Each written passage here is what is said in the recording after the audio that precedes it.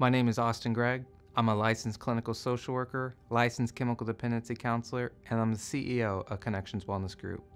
In this week's mental health moment, I want to talk about something that we all try to avoid, and it's fear.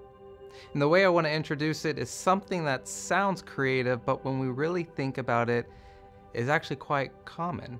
And it's this idea of paradox of intention.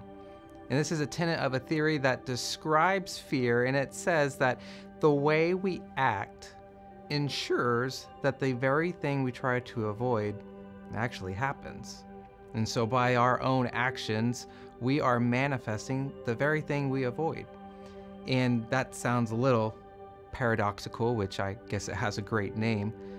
But I want to share with you some examples of what fear does when it allows itself to cloud our judgment.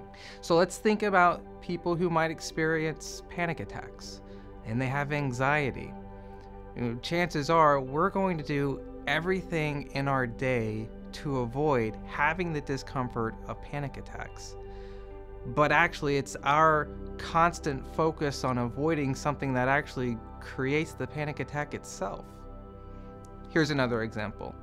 Maybe individuals who can't go to sleep at night, who have insomnia, try to think about going to sleep. They put a lot of energy in it, a lot of effort, and it's actually that energy and effort that keeps people from sleeping. And so the paradox of intention pairs itself well to fear, in that in our avoidance of the one thing, we actually create it ourselves. And so fear is this tricky little thing, and it tells us that discomfort is something that we should always avoid. And it is our avoidance that causes us to run from fear. And we only run from things that we're scared of, and the act of running away scared creates something a little bit more severe than it actually is. Let me tell you guys a story. It was a research study done in the middle of a mall, and it was elaborate. It had all of these actors in white coats surrounding this glass jar. And they were advertising that if you have a fear, if you have a phobia, we can cure it immediately through this one public experiment. And so we know this sounds far-fetched, but all of the individuals in white coats were, yep, I'm a doctor, this is real, this is going to happen.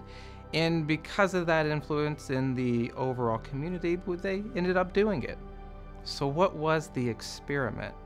Well, it had them list what are our phobias? What are the things that we fear? And so people would say things like snakes or bees, ants, spiders, you fill in the blank.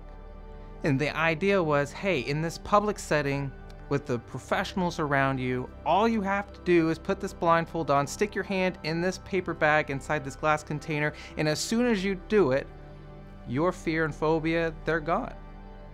And so what ended up happening is certainly they weren't putting these things in bags for people to touch, but rather it was just a teddy bear. And what they showed is these people overthinking their fear, and they had shaky hands, the shaky voices, and as they reached into the bag, their anxiety heightened, their fear heightened, until they figured out it was just a teddy bear. And sometimes when we have fear, that's exactly what we do. We overthink it to the point and we convince ourselves that it is not okay to be uncomfortable, but in fact we know that leaning into our uncomfort zone is where our growing, it's where our healing actually takes place. So this mental health moment of this week is encouragement to lean into what makes us uncomfortable, to call out our fear, because sometimes the very thing that we've been running from is nothing more than a teddy bear inside of a glass box in the middle of a mall.